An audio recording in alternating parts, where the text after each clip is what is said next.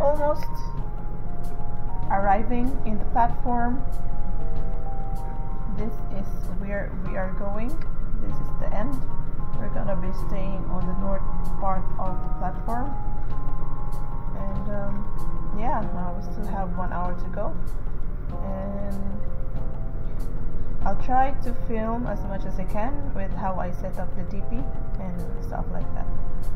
So yeah, that's our ship right there.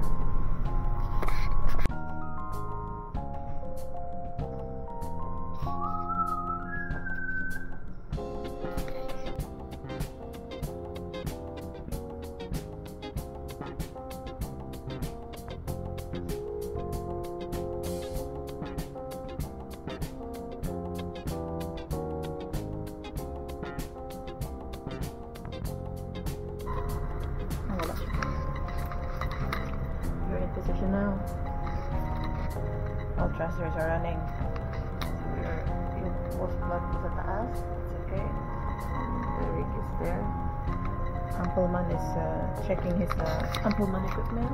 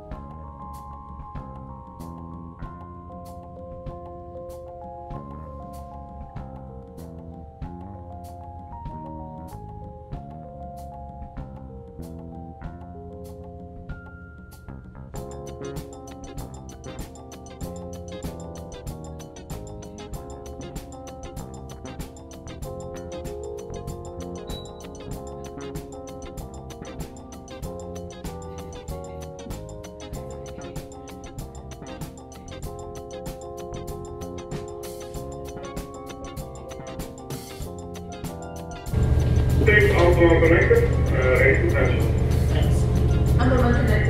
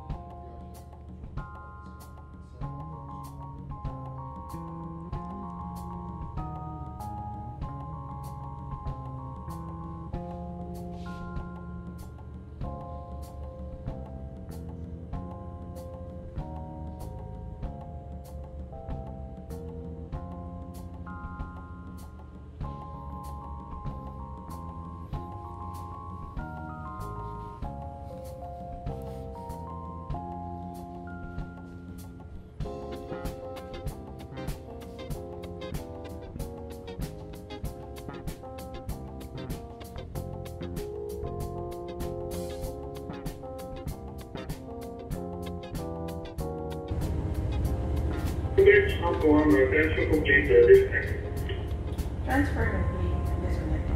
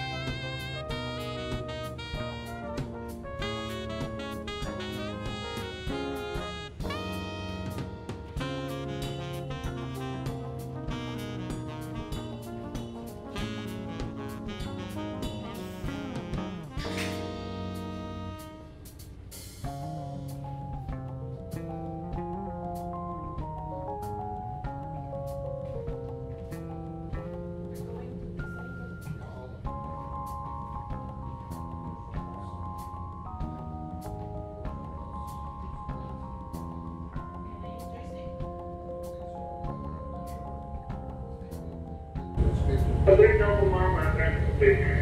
Have a good night. Okay, thank you very much.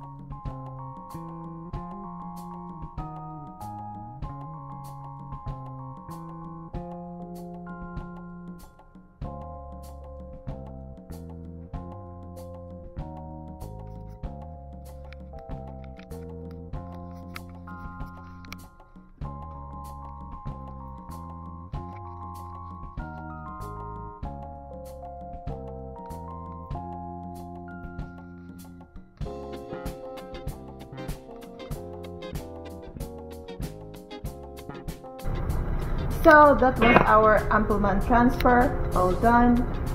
Do we need to strap it or not? Putik ka. Yeah. I don't know if we need to strap it, ready for backload or not. Yeah. So it took us 1 hour since we start our 9.4 checklist, continual checklist, and our 500-meter zone checklist. After we finish all that, we go in position the Ampelmann to be connected, and then crew transferring by Ampelmann. It only took us 2 minutes to finish the operation, and everybody's on board. And now, as soon as everybody's stable on board, then we pull out, go outside of 500-meter zone, and on standby. As of now, we are on green DP.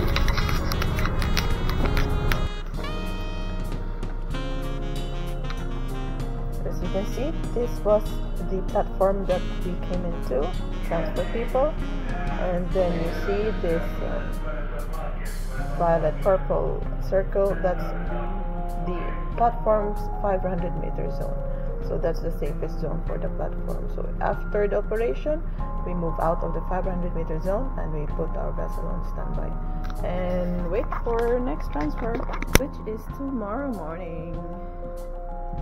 So during the night, there's nothing much to do. Boring. Yeah.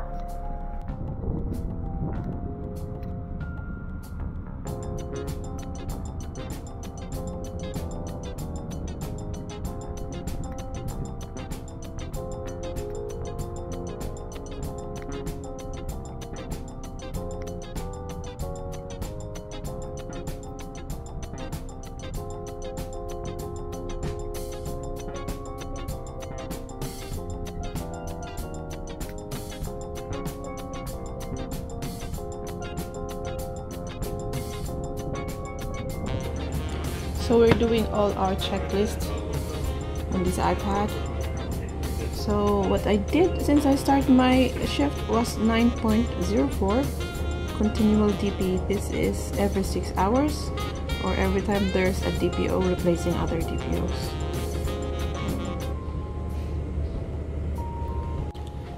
So after the continual DP, there is also a checklist called 500-meter zone checklist. We use this checklist every time we go in on a platform. And normally if the platform is manned, so they have a registration board on that platform every time we go inside 500-meter zone. we have to call them and inform them that checklist 500-meter zone checklist is complete, we are ready, everything is running, and if they said yes, if they agreed, then you can start your approach to the platform. As of now, we are on standby because we finished our transfer. Usually our transfer is from, not from, but we only have 2 transfers, so that is okay, wait.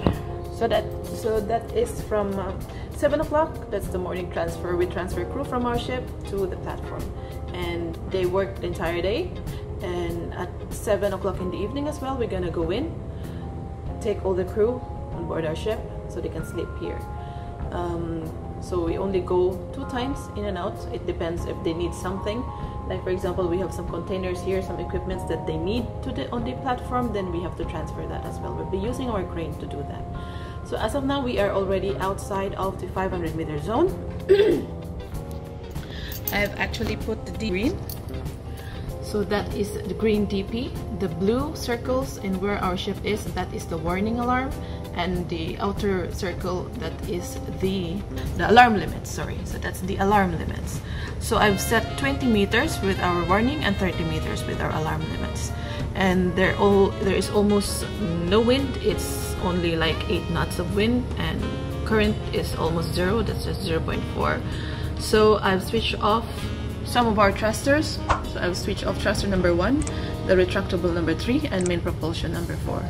So as you can see also here, we still have a lot of power even if we're only using 1 generator. So our load as of now is only 239, that's it, right there. And our available power kilowatt is around 2000. So yeah. We are just on standby outside 500-meter zone, waiting for the next transfer. So there is always a DPO on the bridge every time we are on DP, even if we are not in operations. So I'm the one staying here. My senior DPO just went down, so it's okay actually, because we're not doing anything and we are outside of the 500-meter zone. But when we are already starting the operation, preparing and everything, especially and when we are already alongside a rig, there should always has to be 2 DPOs on board. Not on board, but on the bridge. So yeah, Ampelmann project. When we have so much project lining up for us, we do subseas, we do constructions, we do ROV operations, and that was a bit exciting. But and then having this Ampelmann job before, it's so boring. So but then again, it's been many months that we don't have anything, we don't have any jobs. Looking at this Ampelmann makes me so excited to work again. So yeah, this has been Raquii, second officer / DPO on board an offshore ship. Thank you for watching and see you again next time. Bye.